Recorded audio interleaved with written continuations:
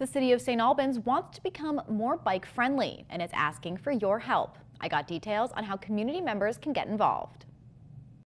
We've all heard about the benefits of biking for your daily commute, but not all cities and towns are set up for people to safely bike to work. In St. Albans, one organization is trying to change that. The grassroots organization's Walk Bike St. Albans is working with the city to make walking and biking safer for all. And what better time than May, National Bike Month, to do so? The new Lamoille County Rail Trail is bringing more biking and pedestrian traffic into St. Albans, and the need is there in the city. There's a fair population in St. Albans who maybe don't have access to a car or don't drive.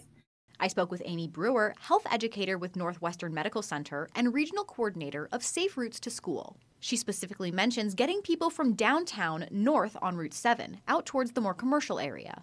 There's a lot of people who are employed in that area and also a lot of people who regularly need to go there, right, for groceries or whatever.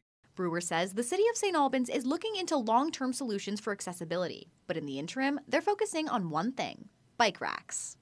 And if we're encouraging people to walk and bike more, we want to make it convenient for them. And keeping the city stocked with adequate bike storage is key. If you have suggestions, Brewer says they're all ears. An online map has been created, allowing citizens to submit either new locations for bike racks or highlight existing issues with ones currently in place. We want community members to help design their communities. We're kind of look through your community and find out where people want to go and make sure that there's bike racks in those spaces. It makes it much easier. If you're interested in participating, we've put a link to the online mapping tool on our website, mychamplainvalley.com.